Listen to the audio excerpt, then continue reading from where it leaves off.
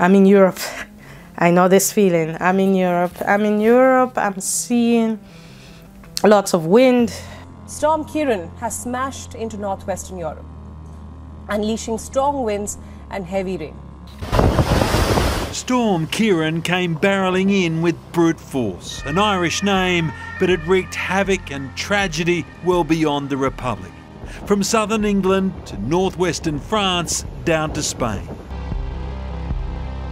Lots of wind, strong winds. Winds near 180 kilometers an hour slammed the French Atlantic coast overnight as Storm Ciaran lashed Western Europe. Strong winds and rain also battered southern England and the Channel Islands. Daytime again, okay. It seems like we're in the daytime. The winds were clocked at more than 190 kilometers an hour, strong enough to blow over trucks. It made for a white-knuckle ride if you were flying. The pilot of this aircraft forced to abort landing at Manchester Airport. Local trains were cancelled across a swathe of western France. Authorities have urged people to stay at home and avoid winds hitting over 200 kilometers per hour. Strong winds. The storm has heavily affected transport throughout Europe. Air, rail and ferry services saw cancellations and long delays across several countries. Ciaran has hit northern and western France, uprooting trees and blowing out windows.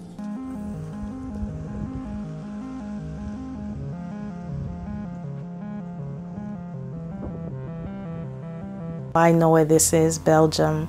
This is Belgium. Belgium, you're going to have strong winds. Storm Ciaran on Thursday battered the UK, Belgium, Spain and France, as well as other areas causing widespread disruption. All right, let me get out of Europe. It brought heavy torrential rain and winds of up to 200 kilometers per hour. Almost 20,000 UK residents suffered from power cuts around noon on Thursday, while many homes were damaged. Schools closed and airlines and train operators temporarily suspended services across Western Europe. Belgium, like I said, I do not choose what I see. Belgium, strong winds coming your way. Strong winds have also been recorded in Belgium. 2 people, including a 5-year-old child, died after they were struck by flying tree branches. Belgium, strong winds coming your way. The storm has also pounded Belgium. In the Belgian city of Ghent, a 5-year-old child and a woman were killed by a falling tree. In a separate incident, a storm has killed a woman while her 32-year-old daughter is seriously said to be injured.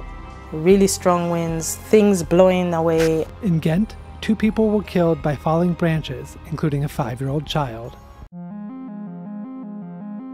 Several people have lost their lives across Europe due to falling trees during Storm Ciaran. I'm seeing like pallets being blown type of thingy. People holding on to whatever they can. Strong winds during the day.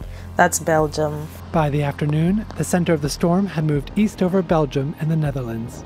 I'm in Europe. I'm seeing lots of wind. These are some of the strongest winds France has faced in a while, reaching up to 207 kilometers per hour. It's a storm that we haven't seen the likes of in a generation, in around 35, 36 years since 1987, when the Great Storm came through the islands and through the UK.